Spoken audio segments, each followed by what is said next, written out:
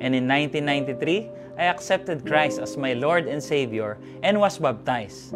My career in show business started in 1995. From being an extra in ABS-CBN, I received an exclusive TV contract with Star Circle as a comedian. I starred in many sitcoms, teleseries, movies, and TV commercials, making me well known in the industry.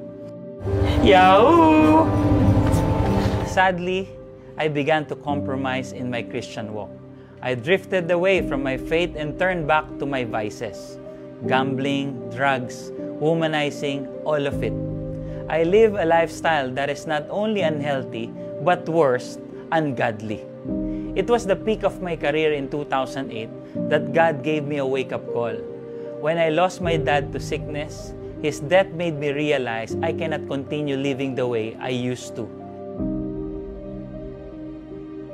From then on, I decided to live right, not just living right physically, but at the same time spiritually. I sought God and strived to live uprightly. However, that decision somehow cost me my work. Slowly, I lost my TV roles and movie projects. I started to get worried as our finances began to deplete. I asked God, how can I pay my bills and provide for my family? I questioned Him saying, kung kailan ako gumawa ng mabuti, dito ako masisiro. Sometimes, God has to break us in order to build us. We trust God in everything, even in challenging times. Hupo meno. As I prayed, God gave me the wisdom to put up a sports organizing company, and it did very, very well. From 150 runners in 2010, our events grew to about 10,000 runners. Praise God. In 2012, I met Pastor Danny or Kiko through one of our event's beneficiaries.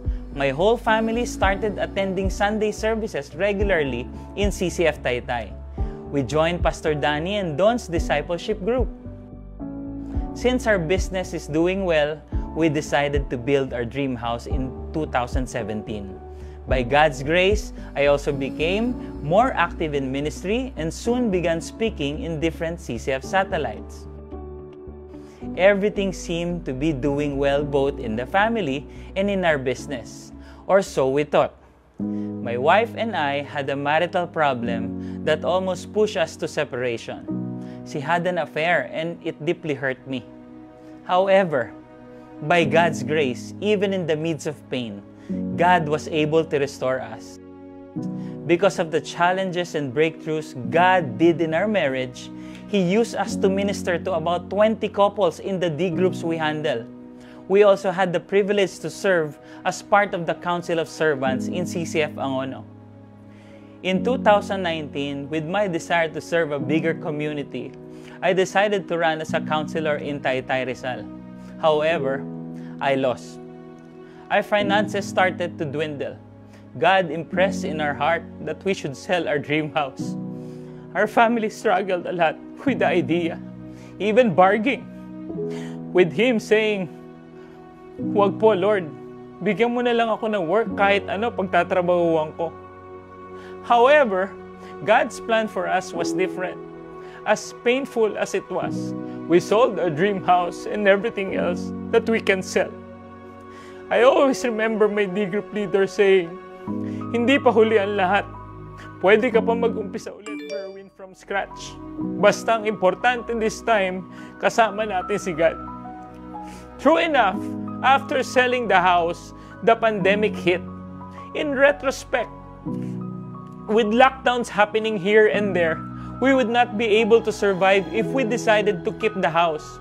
At least now, though we are just renting, we have enough savings left to support our family.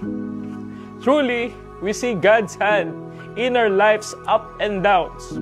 He is in control, and anything under God's control is never out of control.